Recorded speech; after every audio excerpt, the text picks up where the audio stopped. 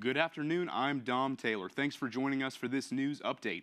President Donald Trump has selected the legal team that will represent him in his impeachment trial in the United States Senate. Leading the team are Harvard Law professor Alan Dershowitz and Ken Starr, who led the Whitewater investigation during the Clinton administration.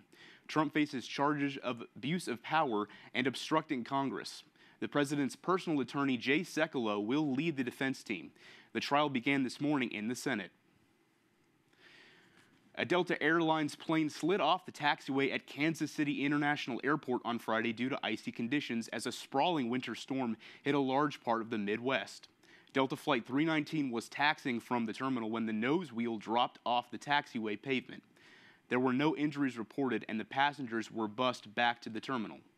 The winter storm has forced schools and government offices to close, and a blizzard warning remains in effect for much of the upper Midwest. Democratic presidential candidate Michael Bloomberg wants all new cars to be electric by the year 2035. The New York billionaire also wants all new buildings to produce no carbon emissions by 2025. All of this is part of a clean energy plan that Bloomberg just released. The plan builds on his proposal to cut U.S. carbon emissions by 50% by 2030.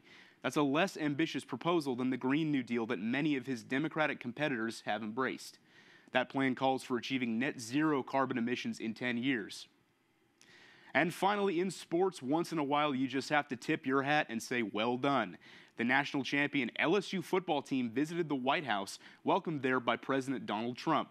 The team made the White House trip so soon after winning the championship so seniors on the team would be able to take part. The president attended the national championship game in New Orleans, where the Tigers defeated Clemson by a score of 42-25. LSU quarterback and Heisman Trophy winner Joe Burrow presented the president a team jersey with Trump's name on the back and the number 45, since he is the 45th president of the United States. That's a quick news update. I'm Dom Taylor. Thanks so much for watching and have a great day.